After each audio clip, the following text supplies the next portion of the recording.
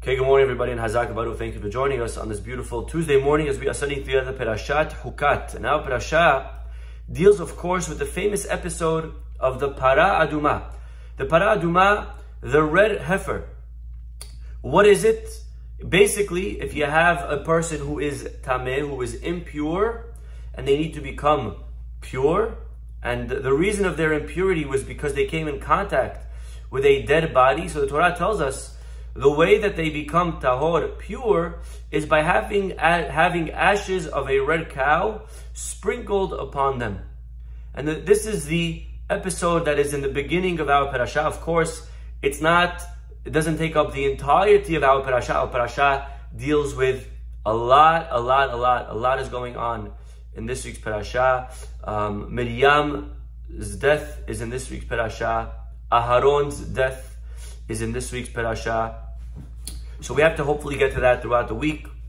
But I would like to talk today a little bit about this episode of the Para Aduma and share with you something that we've spoken about in the past, but I don't think we could ever speak about it enough. And that is the episode of the Para Aduma through lens of the Be'er Yosef. So take a look, Rabotai. And says the Be'er Yosef. Well, what does the pasuk say? Let's first read the psukim. Zot Hukat HaTorah. Says God to Moshe and Aharon, this is the law of the Torah that God is commanding. Tell the Jewish people that they should bring a para aduma, a red cow, temimah, that's pure. Asher bamum, with doesn't have any blemish. Asher lo ala aleha ol, it never carried a yoke. Untatem ot ale Elazar HaKohen, you should bring it to Elazar, and he should slaughter it. He should take from its blood and sprinkle it, and burn the cow, take from its ashes, and mix it with some wood, and etc., etc.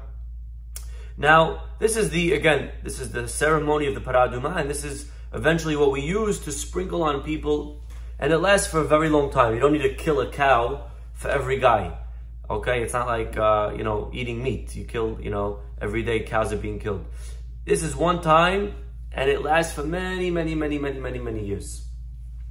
Now, right away, I'm sure you noticed that the word and the name of our parasha is Hukat. Parashat Hukat. What does it mean, Hukah?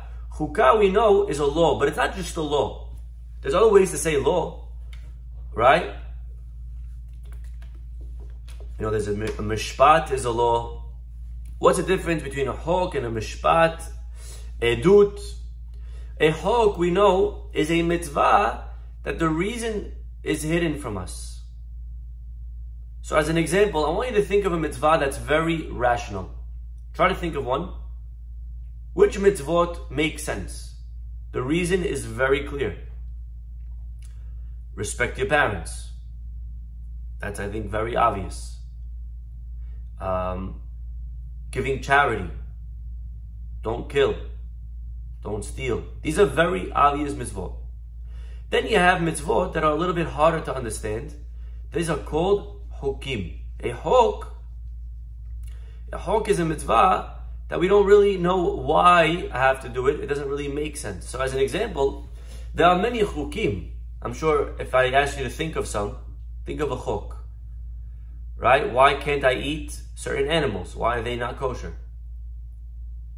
Right? Sha'atnez. Why can I wear wool and linen together? Why can't I shave with a blade? Why can't I cut certain parts of my head? Right? Okay, these are hukim. Our parasha says, Zot Hukat HaTorah. This is the quintessential hok. What we're about to study today is the ultimate hok, the most obscure, unfathomable mitzvah in the whole Torah is the Para Aduma. Take a look at what Rashi says. Because you have Satan and the nations of the world taunting us. Lomar ma mitzvah azot. What kind of foolish mitzvah is this? Umatam yeshba doesn't make any sense. How does it make sense that if you're impure and I sprinkle red ashes, all of a sudden you become pure? Doesn't have any, rationale. You should go take a shower if you're unclean. Just having ashes thrown on you, what does that matter? But therefore the Torah writes, Hukah, Gzerahi melefanai. It's a decree that I have in front of me. And en lecha reshut leharher ahareha. You have no right to question it. You have no right to criticize it. Says God, Zot Hukat HaTorah. Don't ask any questions. This is it. This is the mitzvah. This is the hok. Okay. Well, this is the hok of the Torah. And, okay, it sounds like there's nothing to talk about. The obvious question is, what makes this more of a chok than any other chok? That Rashi needs to say, this is the most important chok. This is the classic chok. Though I think all chukim don't make sense. Why does this not make sense more than the others? So of course we know right away that something special about the Parah Adumah is that not only does it purify those that were impure, but the guy himself who is doing the purification process, the Kohen, he becomes impure. That's the question. That's the paradox. You see, Parah Adumah, even to Shlomo HaMelech didn't make sense. Shlomo HaMelech, even the Chukim, and we have to realize, by the way, the Chukim do have a reason. It's not like there's no reason. The reason, there is. Matter of fact, Moshe Rabbeinu was told the secret to every single one of them. God told him the secrets to all the Chukim. But one chok was kept hidden, and that is the Parah Adumah. Parah Adumah, God didn't reveal. And Shlomo HaMelech says, Amarti ehkema, vehire hokam mimeni. I thought I was smart. I thought I figured it out. I thought I had sense, and I was able to make clarity from everything. And then I got to this, and I realized, oh boy, back to the drawing board. This is way above my pay grade, says Shlomo HaMelech. So Parah Adumah carries with it a paradox that was not solvable even to the smartest of all men. Shlomo HaMelech couldn't figure it out. And the Be'er Yosef of a year comes along, Rav Yosef Tzvi Salant, with an amazing chidush. And he asks the obvious question. He says, well, I understand that it is a chok, and I understand why it's the greatest chok, but I just want to know, says the Be'er Yosef, why did God make chukim to begin with? What's the point of a chok? Meaning, there is a reason, right? The reason, God knows it, and He's going to reveal it to us at the end of time. So why keep it hidden from us today? What do we gain by not knowing? All you're doing is giving ammunition to the goyim to make fun of us. Now the goyim read this and they say, foolish Jews, you guys don't know anything.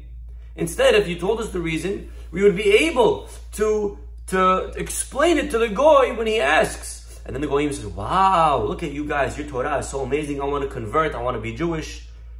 Isn't that the point of the Torah? To inspire the non-Jews? To inspire the world? To bring people closer to God?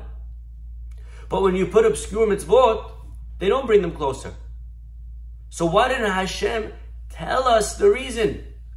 Why is Hashem keeping us in the dark? Explains the Be'er Yosef with an amazing answer. And he says that ultimately, the reason Parah Adumah, which doesn't make sense, the reason Hashem kept it that way is because in life there are going to be things that also don't make sense. We are going to come across situations in our lives, not only mitzvot that don't make sense, but there will be, throughout our spiritual odyssey in this world, there will be things that we scratch our heads and wonder, why? Why do the righteous suffer? Why do the wicked prosper? Why do good things happen to bad people? Why do bad things happen to good people? It doesn't make sense. How come little children have to get hurt? How come people that are so pure? Why this one? Why that one? How come bad people get away with things? We look at the world today and it seems to be that there's no justice. Tzaddik veralo is a question that every one of us is bothered by. It bogs our mind. Not only us. Moshe Rabbeinu was bothered by this. When Moshe saw God on the mountain, and of course he didn't see physically God, but when he had a certain vision of God, the only thing that he asked God is, I want to understand why tzaddik v'ralo. How come the world seems to be backwards? It seems to be unfair. There seems to be moments in life that are unfair. Life has unfair days, moments, weeks, years, whatever it is. And says the Be'er Yosef, to prepare us for the unfairness of life, God gave us chukim. God gave us specifically the chok of para aduma. Chok chakakti, gezerah gazarti. Says our rabbis, there will be things in life that don't make sense. It's a chok. It's a gezerah. It's not for us to wonder why. It's not for us to question why. It's not our job. We have to realize and understand that life is filled with mysteries. And the Para Aduma prepares us for these mysteries. In the year 1244, 24 wagon loads of Jewish Jewish books, scrolls were burned in the city of France. And the rabbis of the community at the time did what's called a she'elat shalom, a she'elat chalom. They tried wondering, what is God doing this for? They asked a question in a dream. I'm not sure exactly how this works, but they asked a she'elat halom to try to get a little bit clarity. And in the dream, the answer that was given from above was, Zot Hukat HaTorah.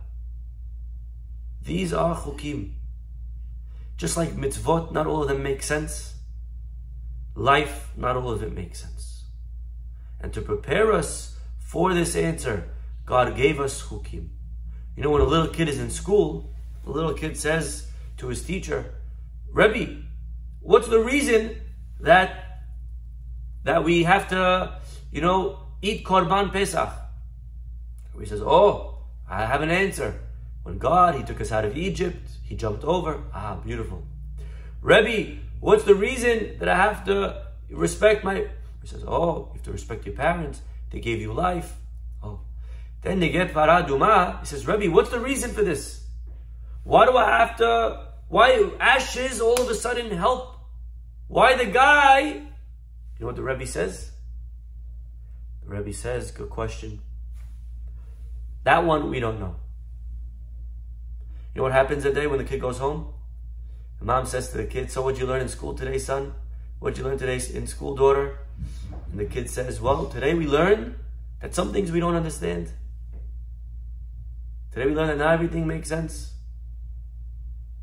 And now this kid is trained already from young. Not everything is explainable. There are mysteries of life. The mysteries of life we don't always have answers for.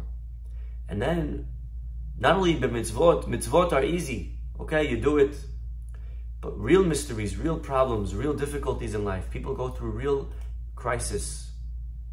And over the year, the person now already has it in their dictionary. This is another mystery that I don't understand. Chukim, Para Aduma, instill in us the lessons that life sometimes has things that we just have to swallow. You know, there was once a Rebbe that in his lifetime was able to pray and remove all the decrees against the Jews of that community. And when the Rebbe passed away, the students were more confident and secure, realizing that now that the rabbis in Shamayim were going to be even more protected. Because now we have an inside man upstairs in heaven praying for us. Of course, right after the Rebbe passed away, the decrees against the Jews only started to worsen. And there were more pogroms and more attacks. And the Jews couldn't understand it. And they were crying and praying, Hashem, where are you? What happened to the zechut of the rabbi? And finally the rabbi came in a dream to the Talmidim and he said, you're probably wondering why I'm not praying for you anymore.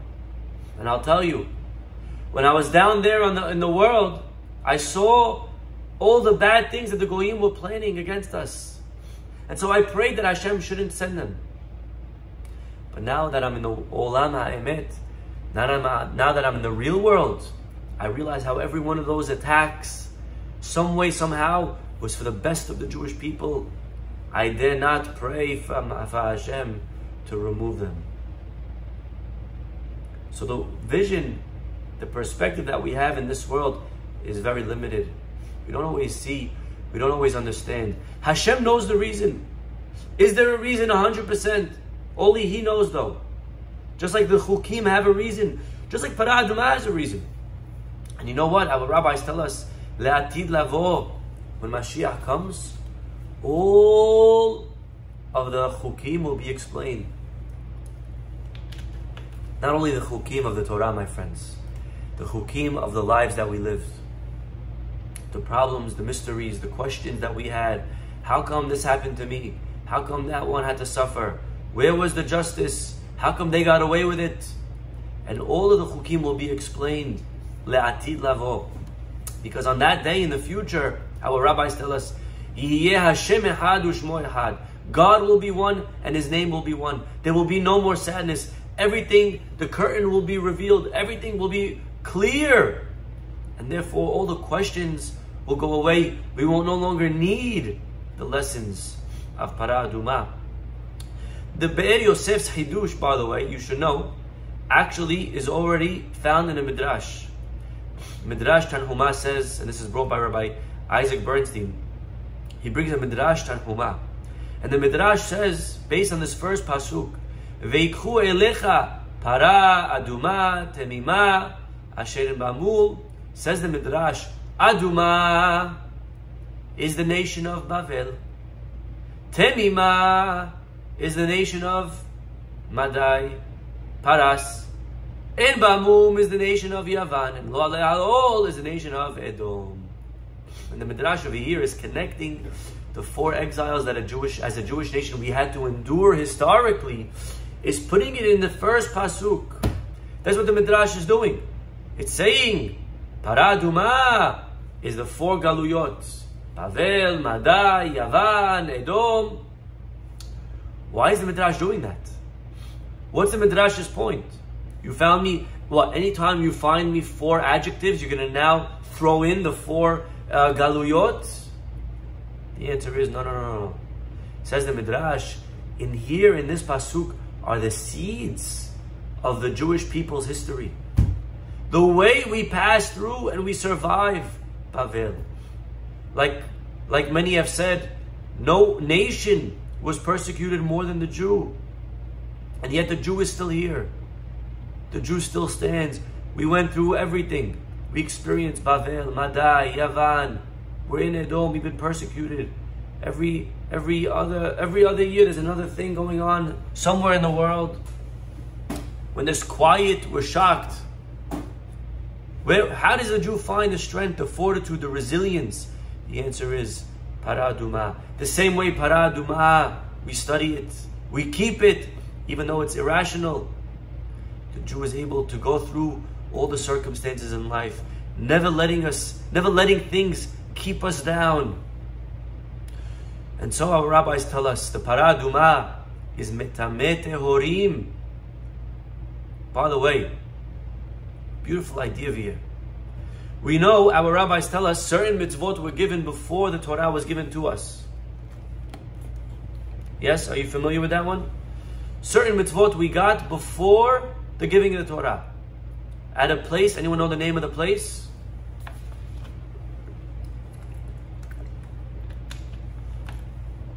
Mara. At Mara we got certain mitzvot. Okay? One of the mitzvot, our rabbis tell us, was the mitzvah of Parah Adumah. Parah Adumah was given to us at Mara. Now remember, Mara is before we even got the Torah. It's before we built the Mishkan. Why would God need to give us the laws of Parah Adumah before building the Mishkan? Anyways, it didn't take effect till we built the Mishkan.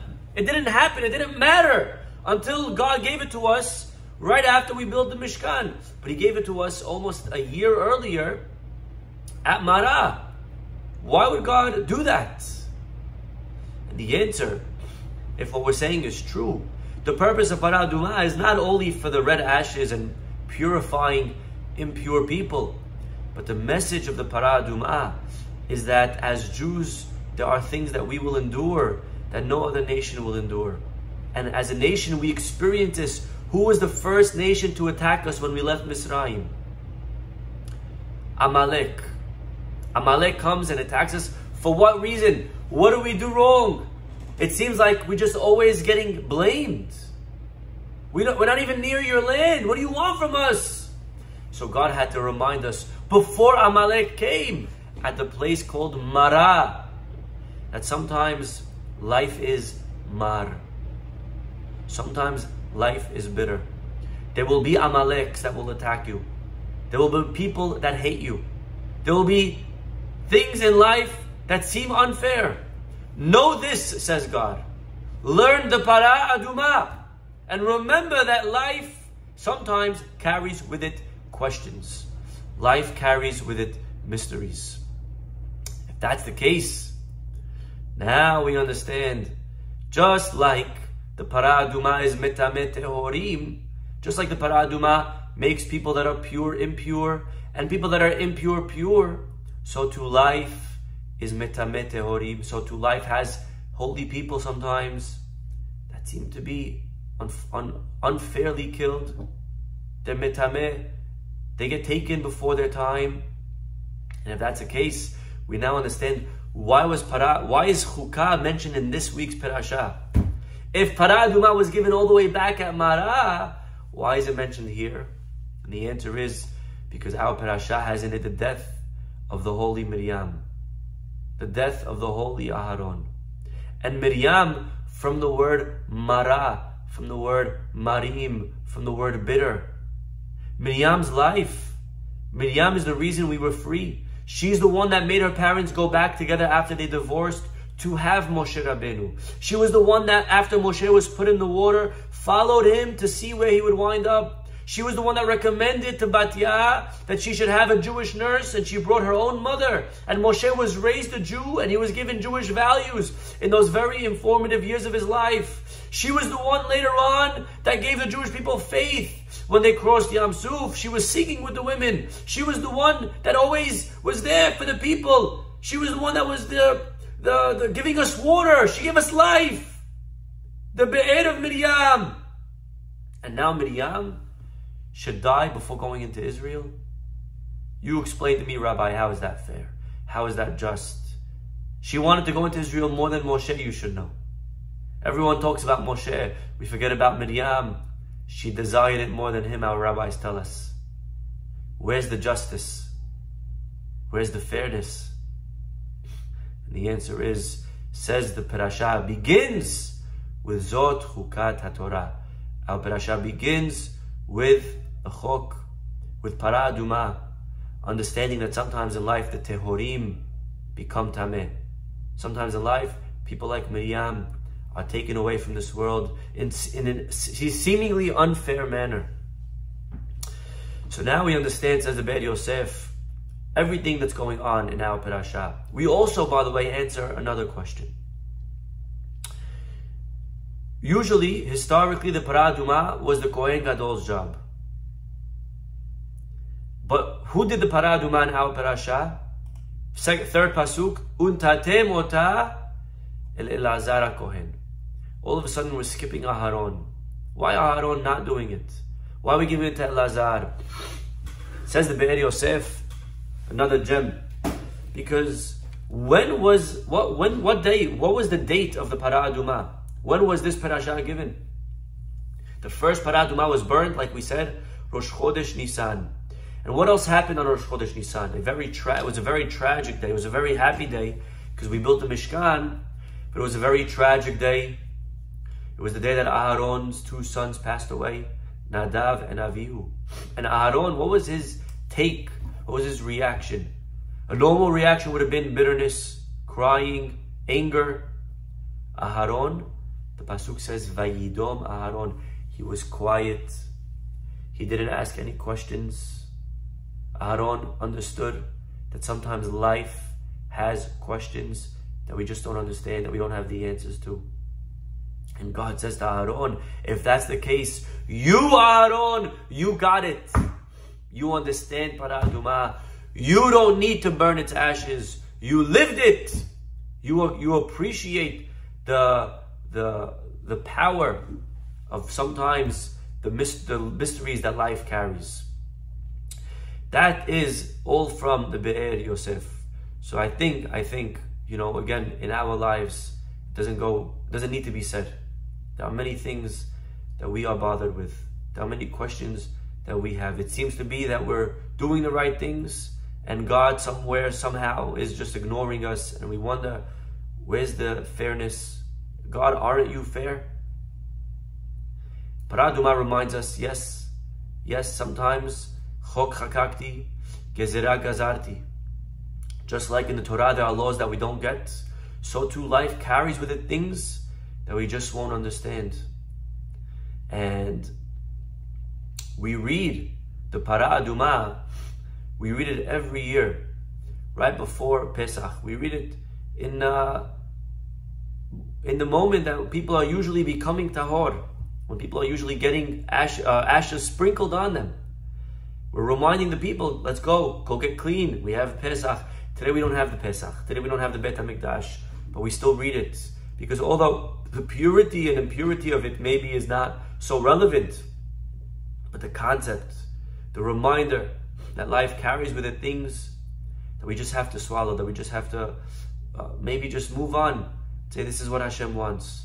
David HaMelech says in Tehillim, Zemirot hayuli hukecha bebet megurai. He says David HaMelech, you should know, didn't have an easy life. David's life was filled with megurai, suffering. His life had in it things that were mysterious, people trying to kill him, people against him, people hating him. And David says, what's going on? What do I got to do? Just seems like whatever I do, there's always people that are against me. Whatever I do, there are people that are, wherever I turn, whether it's family or enemies, what's going on? David woke up every day wondering what's going to go wrong today. And David HaMelech gives us the answer. Zemirot hayuli hukecha. Your hukim were zemirot. David says, you know what happens when I get questions? I would study hukim. I would study the Para Aduma. And David would turn and open up and say, what's going on over here? Why should I become all of a sudden tameh if I'm... Well, I guess we don't understand. And this would be comfort to David HaMelech. This would say, if this I don't understand, but God gave it. God knows what He's doing. God is smart. So too, in my life, there are things that I don't understand. And the same God gave me those things. But in the future, our rabbis remind us, the day will come where every chok will be explained, where every circumstance will be explained, where every question in life will be explained. And on that day, we won't need the lesson anymore of the Para Aduma. We won't need anymore the lessons of Chukim, because we're going to see clearly how everything in life that didn't make sense, God's going to sit us down and He's going to explain it to us. From this world, it looks like it's bad. But then we get to the next world.